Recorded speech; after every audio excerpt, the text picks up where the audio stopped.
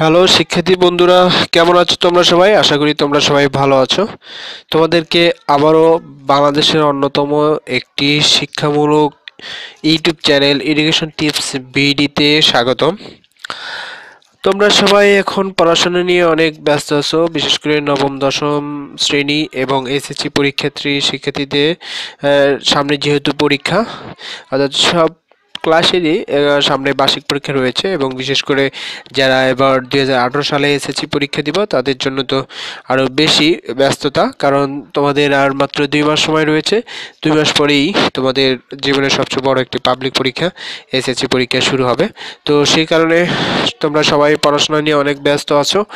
তো তোমাদের কথা বিবেচনা করে এডুকেশন টিপস বিডি চ্যানেলের পক্ষ থেকে আজকে 2018 সালে এসএসসি পরীক্ষার্থী বন্ধুদের জন্য এবং যারা নবম শ্রেণীতে রয়েছে তাদের জন্য তোমাদের সাধারণ গণিতের চতুর্থ অধ্যায় অর্থাৎ 4.1 নিয়ে আজকে আলোচনা করব। আশা করি তোমরা সবাই ভিডিওটি সম্পূর্ণ দেখবে এবং আমার বিশ্বাস তোমরা ভিডিওটা দেখলে তোমরা সূচকের যে অঙ্কগুলো রয়েছে সূচকের সেই অঙ্কগুলো তোমরা ভালো করে করতে পারবে।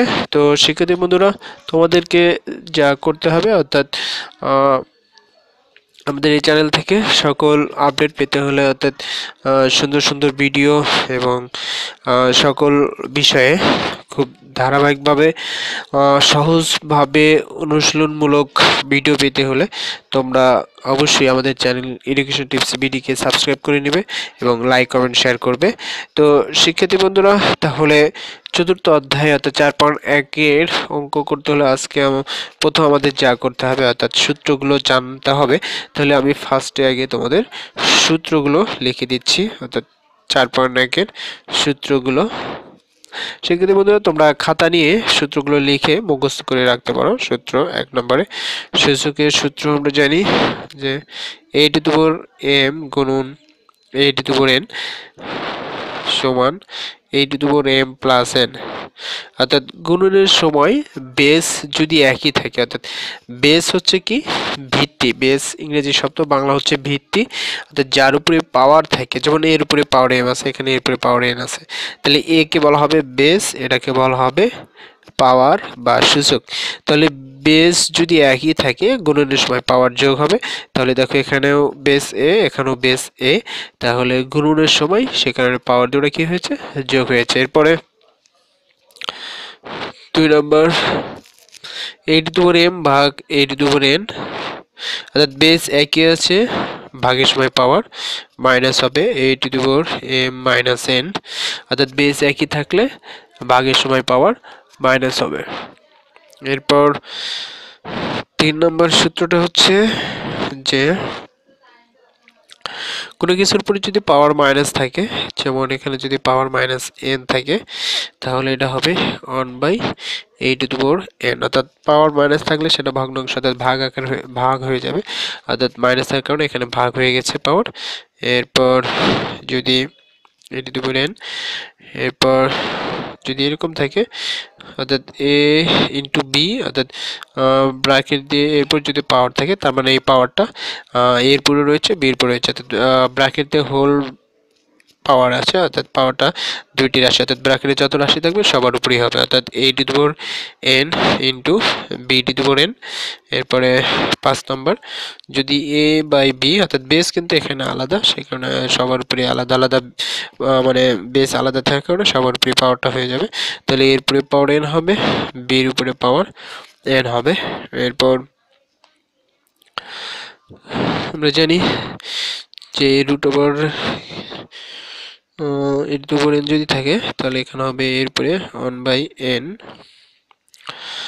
এরপর কোনো কিছুর উপর যে কোনো রাশির উপর পাওয়ার 0 থাকলে তার মান 1 হবে, অর্থাৎ যে কোনো রাশি হোক না কেন তারপর পাওয়ার 0 মানে তার মান 1 হবে। এবং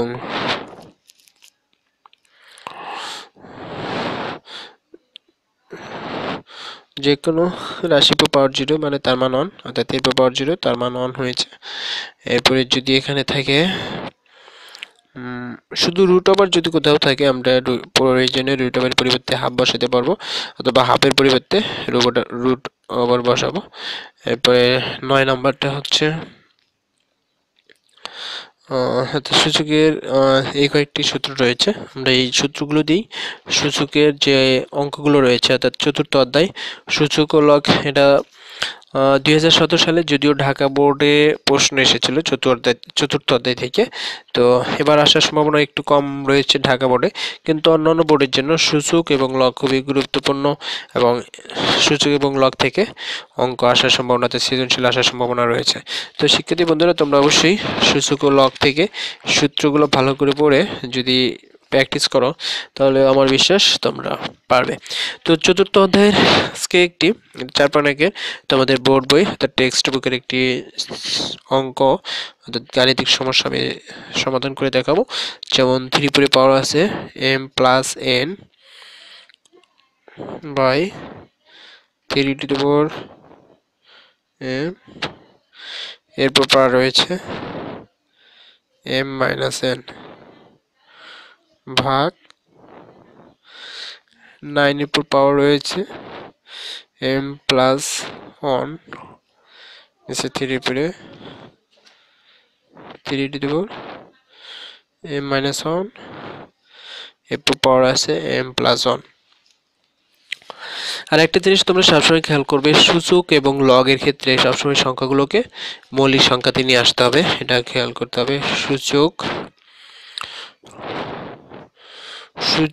ও লগের ক্ষেত্রে যে সংখ্যাগুলো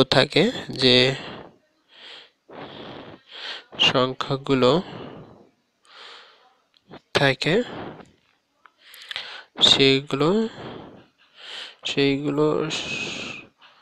সেইগুলোকে অবশ্যই মৌলিক সংখ্যাতে পরিণত করতে হবে, অবশ্যই মৌলিক সংখ্যাতে নিয়ে আসতে হবে।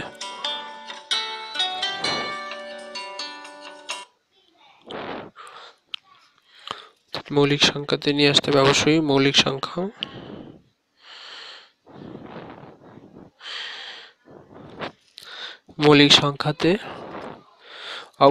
সংখ্যাতে পরিণত করে নেবে।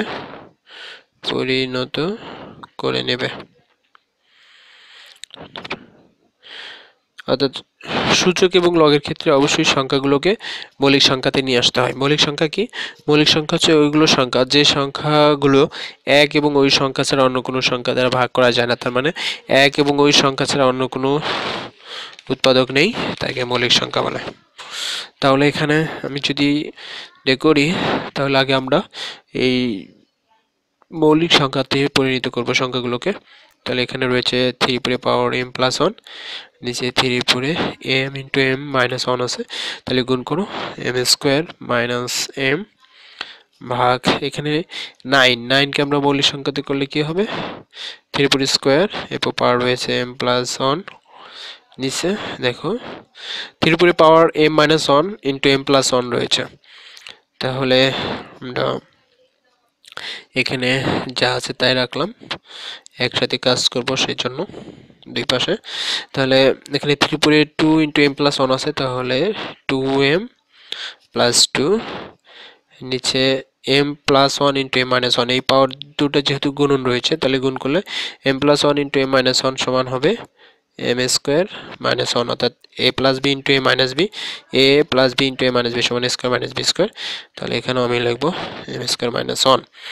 এখন দেখো আমি সূত্র লিখেছিলাম বেস যদি একই থাকে ভাগ থাকলে পাওয়ার মাইনাস হবে, এখানেও বেস 3 এখানেও বেস 3, তাহলে বেস দুটো একই, তাহলে একটা বেস নিয়ে নিচের পাওয়ারটা উপরে গেলে মাইনাস হয়ে যাবে, অর্থাৎ ভাগ ছিল সেখানে মাইনাস হয়ে যাবে, অর্থাৎ 3 পরে m প্লাস 1 উপরে যে পাওয়ারটা ছিল সেটা ঠিক থাকবে, নিচের পাওয়ারটা উপরে গেলে মাইনাস হয়ে যাবে, অর্থাৎ minus m square minus plus m ভাগ এখানেও 3 এখানেও একটা 3 রয়েছে, 3 দূরে থেকে একটা নিলাম, থাকলো 2m প্লাস 2, এখানে প্লাস 2m ছিল অর্থাৎ ভাগ হয়ে যাবে, ভাগ ছিল সেই কারণে মাইনাস হয়ে যাবে, minus m square minus plus 1, যেহেতু বিয়োগ হচ্ছে সে কারণে চিহ্ন পরিবর্তন হয়ে গেছে। তাহলে দেখো শিক্ষার্থী বন্ধুরা, এখন এখানেও বেস 3 এখানেও বেস 3, তাহলে আমরা বেস একটা নিয়ে এই ভাগের পরেরগুলো পাওয়ারগুলো মাইনাস হয়ে যাবে। আচ্ছা দেখো এখানে m, এখানে একটা m রয়েছে, এখানে একটা m রয়েছে, তাহলে দুটো m যোগ করলে 2m plus 1 minus M square, যেহেতু এখানে ভাগ রয়েছে পরে পাওয়ারগুলো মাইনাস হয়ে যাবে, মাইনাস 2m প্লাস 2 প্লাস 2 হয়ে যাবে মাইনাস 2 মাইনাস এম স্কোয়ার হয়ে যাবে প্লাস এম স্কোয়ার প্লাস 1 হয়ে যাবে মাইনাস 1, কারণ ভাগের সময় পাওয়ার মাইনাস হয়ে যায়, ভাগ ছিল সেখানে পাওয়ারগুলো মাইনাস হয়ে গেছে। এখন দেখো প্লাস মাইনাস এম স্কোয়ার, এখানে মাইনাস এখানে প্লাস কাটা, এখানে 2m প্লাস এখানে মাইনাস কাটা, এখানে 1 মাইনাস আর এখানে প্লাস 1 কাটা, তাহলে শুধু থাকে 3 পরে পাওয়ার মাইনাস 2। আমরা জানি কোনো কিছুর পরে পাওয়ার যদি মাইনাস হয় তাহলে সেটা 1 এর নিচে লিখতে হয়, তাহলে মাইনাসের জন্য উপরে 1 হবে, নিচে 3 পরে স্কোয়ার ছিল সেই স্কোয়ারটা হবে, তার মানে 1/9। তাহলে অ্যান্সার হবে কত? 1/9। তাহলে আশা করি শিক্ষার্থী বন্ধু তোমরা অঙ্কটি বুঝতে পেরেছো, কারণ এরকম যখনই থাকবে তখনই তোমাকে আগে সংখ্যাগুলো মৌলিক সংখ্যাতে নিয়ে আসতে হবে। মৌলিক সংখ্যা আনার পরে তোমাকে বেস যদি একই থাকে তাহলে ভাগের সময় মাইনাস, আর গুণন থাকলে সেটা কি হয়ে যাবে? প্লাস হয়ে যাবে। আমি আজকে আর একটা অঙ্ক তোমাদেরকে দেখাবো 4.1 থেকে। আজকে চতুর্থতে পার্ট 1, এর পরবর্তীতে পার্ট 2তে তোমরা বাকি অঙ্কগুলো এবং লগের অঙ্কগুলো পাবে। তো আশা করি তোমরা ভিডিওগুলো দেখবে এবং তোমাদের যে কোনো মতামত কমেন্টস করে জানাবে। এবং 4.1 16 নম্বর অঙ্কটা আমরা এখানে বাম পক্ষ এবং ডান পক্ষ প্রমাণ করতে বলছে, তাহলে আমি লেফট হ্যান্ড সাইড লিখবো। এখানে দেওয়া আছে x⁴a/x⁴b, এরপর উপরে পাওয়ার আছে a+b ইন্টু x⁴b/x⁴c, এরপর পাওয়ার রয়েছে b+c। আমরা এরপরে চতুর্থ অধ্যায় থেকে বোর্ড কোশ্চেন যেগুলো রয়েছে সেগুলো সলভ করে দেখাবো, অর্থাৎ বোর্ড কোশ্চেন প্রত্যেকটা অধ্যায়ের বোর্ড কোশ্চেনগুলো আমরা ধারাবাহিকভাবে তোমাদের সলভ করে দেখাবো। তোমরা অবশ্যই আমাদের সাথে থাকবে, আশা করি তোমাদের প্রিপারেশনটা অনেক ভালো হবে। তো দেখো এখানে গণিতের 16 নম্বর অঙ্কটা x⁴a/x⁴b, এরপর পাওয়ার আছে a+b, x⁴b/x⁴c, এরপর পাওয়ার রয়েছে b+c, x⁴c/x⁴a, এরপর পাওয়ার রয়েছে c+a। এখন দেখো এখানে ব্র্যাকেট ভিতরে এখানেও বেস x, এখানেও x, তাহলে বেস দুটো একই আছে, একটা বেস নিলাম। নিচের পার্ট উপরে গেলে কি হয়ে যাবে? মাইনাস হবে। a ছিল, b যা উপরে মাইনাস হয়ে গেছে, এরপর পাওয়ার হবে a+b। এরপরে x⁴b-c, কারণ এখানে c ভাগ আছে তাহলে উপরে গিয়ে মাইনাস হবে b+,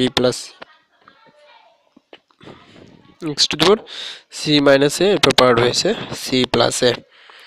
এখন দেখো এখানে যেহেতু পাওয়ার দুটি গুণন অবস্থায় আছে তাহলে গুণ করে দাও, a+b * a-b, তাহলে কি হবে? a² - b²। এখানে x এর পাওয়ার দুটো গুণ আছে তাহলে গুণ করব, b+c গুণ করলে b² - c²। এরপর এখানে x এর পরে c+a এবং c-a গুণ করলে হবে c² - a²। তো শিক্ষার্থী বন্ধুরা এখন দেখো x বেসগুলো একই রয়েছে এখানে এবং সবগুলো গুণন অবস্থায় রয়েছে, তাহলে আমরা যদি একটা x কমন নিই তাহলে যেহেতু গুণন রয়েছে তাহলে পাওয়ারগুলো অবশ্যই যোগ হয়ে যাবে, তাহলে a² - b² গুণ থাকার কারণে প্লাস b² - c² গুণ থাকার কারণে প্লাস c² - a²। এখন দেখো প্লাস মাইনাসের যে রাশিগুলো মিল হয় সেগুলো কাটা যাবে, এখানে স্কোয়ার প্লাস মাইনাস কাটা c², প্লাস মাইনাসে কাটা b², প্লাস মাইনাসে কাটা, অর্থাৎ সবসময় খেয়াল করবে প্লাস মাইনাসে কাটা গিয়ে কোনো রাশি না থাকলে মনে করবে সেখানে রয়েছে 0, তাহলে x এর উপর পাওয়ার 0 আমরা সূত্র লিখে দিয়েছি, যে কোনো রাশির উপর পাওয়ার 0 তার মান হবে কত? 1, অর্থাৎ যে কোনো রাশির উপর যদি পাওয়ার 0 থাকে তার মান হবে 1, সবসময় এই জিনিসটা খেয়াল করবে। তাহলে এখানে আরেকটি অঙ্ক তোমাদের সমাধান করে দেখাচ্ছি, বোর্ড বইয়ের 13 নম্বর অঙ্কটি। 13 নম্বর এখানে দেওয়া আছে লেফট হ্যান্ড সাইডে দেওয়া ছিল a⁴l/a⁴m, এরপর পাওয়ার রয়েছে n ইন্টু a⁴m/a⁴n, এরপর পাওয়ার রয়েছে l ইন্টু n/a⁴l পাওয়ার রয়েছে m। এটা থেকে আমাদেরকে 1 প্রমাণ করতে হবে শিক্ষার্থী বন্ধুরা। তাহলে একই নিয়ম, দেখো বেস দুটি একই রয়েছে, তাহলে একটা বেস আমি যদি এখানে নেই তাহলে ভাগ আছে পাওয়ারটা উপরে যে মাইনাস হয়ে যাবে, অর্থাৎ l - m এরপর পাওয়ার রয়েছে n ইন্টু এ বেস দুটো একই, তাহলে একটা নিব m মাইনাস n, এরপর পাওয়ার হবে l into a to the power n minus l, এরপর পাওয়ার হবে m। অর্থাৎ এই দেওয়া আছে। এখন যেহেতু এই পাওয়ার দিয়ে গুণন আছে তাহলে গুণ করে দাও, তাহলে a to the power ln ln minus mn into a to the power ml minus ln, এটা গুণ করছি, into a to the power mn minus ml। তাহলে সবগুলো পাওয়ার গুণ করা হয়ে গেছে। এখন দেখো বেস সবগুলো একই, এখানেও বেস এ, এখানেও এ, এখানে এ, তাহলে আমি একটা এ নিয়ে পাওয়ারগুলো যেহেতু গুণন আছে তাহলে পাওয়ারগুলো যোগ হয়ে যাবে ln মাইনাস mn, গুণন থাকার কারণে প্লাস ml মাইনাস ln, গুণন থাকার কারণে প্লাস mn মাইনাস ml। এখন দেখো সবগুলো প্লাস মাইনাস ml, এখানে plus minus mn plus minus ln, plus মাইনাসের সবগুলো কাটা, তার মানে জিরো। আর কোনো রাশির উপর পাওয়ার জিরো মানেই তার মান হবে এক, রাইট হ্যান্ড সাইড, এটা প্রমাণ করতে বলা হয়েছে। তো শিক্ষার্থী বন্ধুরা, আজকে আমি চতুর্থ অধ্যায়ের প্রাথমিক আলোচনায় তোমাদের চতুর্থ অধ্যায়ের যে সূত্রগুলো লাগবে সেই সূত্রগুলো নিয়ে এখানে আলোচনা করলাম, এবং এখানে বোর্ড বই থেকে আমি তিনটি সমাধান এখানে দেখিয়ে দিয়েছি তোমাদের খুব সহজভাবে। আশা করি সকল শিক্ষার্থী বন্ধুরা তোমরা বুঝতে পেরেছো, এবং তোমরা বুঝতে পারলে এবং তোমরা যদি তোমাদের কাছে মনে হয় যে এই ভিডিও দেখে তোমার সামান্য পরিমাণও উপকৃত হচ্ছ বা তোমার উপকার হচ্ছে, তাহলে শিক্ষার্থী বন্ধুরা অবশ্যই এডুকেশন টিপস বিডি চ্যানেলকে সাবস্ক্রাইব করে নেবে এবং বেল আইকনটি চালু করে নেবে এবং লাইক কমেন্ট শেয়ার করবে, তোমাদের বন্ধুদের সাথে শেয়ার করবে। তো আমাদের যে লক্ষ্য, আমাদের এডুকেশন টিপস বিডি চ্যানেলের লক্ষ্য বাংলাদেশকে একটি নিরক্ষরমুক্ত বাংলাদেশ হিসেবে গড়ে তুলতে সহযোগী হিসেবে কাজ করা। আমাদের এই লক্ষ্যে পৌঁছাতে হলে তোমাদের অবশ্যই সম্মতি অর্থাৎ তোমাদের সাপোর্ট অবশ্যই দরকার হবে। তো আমার বিশ্বাস তোমরা আমাদেরকে সাপোর্ট করে যাবে। আমরা বাংলাদেশকে একটি নিরক্ষরমুক্ত বাংলাদেশ দেখতে চাই পৃথিবীর বুকে। তো শিক্ষার্থী বন্ধুরা, যারা এবার এসএসসি পরীক্ষা দিবে তাদের জন্য অনেক অনেক দোয়া রইল। তোমরা এসএসসি পরীক্ষায় জিপিএ 5 পেয়ে তোমাদের ভবিষ্যৎ উজ্জ্বল হোক এবং তোমাদের সবার মনের আশা, তোমার বাবা মার আশা পূরণ হোক, এই আশা ব্যক্ত করে, এবং যারা অন্যান্য শ্রেণীতে রয়েছে বা অন্যান্য পরীক্ষা দিবে সবার প্রতি দোয়া রইল, সবার পরীক্ষা যেন ভালো হয়। সবার কাছে দোয়া আছে, কোনো ভুলভ্রান্তি হলে ক্ষমা আছে। আজকের মতো এখানেই বিদায় নিচ্ছি। এর পরবর্তীতে তোমাদের জন্য পার্ট 2-তে চতুর্থ বাকি অঙ্কগুলো তোমরা পেয়ে যাবে। ওকে, খোদাহাফেজ, ভালো থেকো সবাই।